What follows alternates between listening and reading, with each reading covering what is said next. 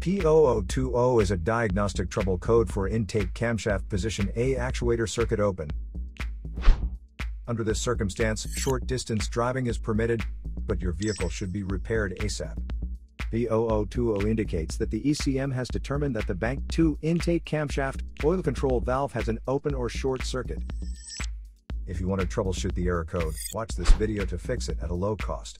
You're also welcome to leave comments below. Our mechanic professionals will answer them shortly. Don't forget to like and subscribe to our channel. Thanks again for watching this video.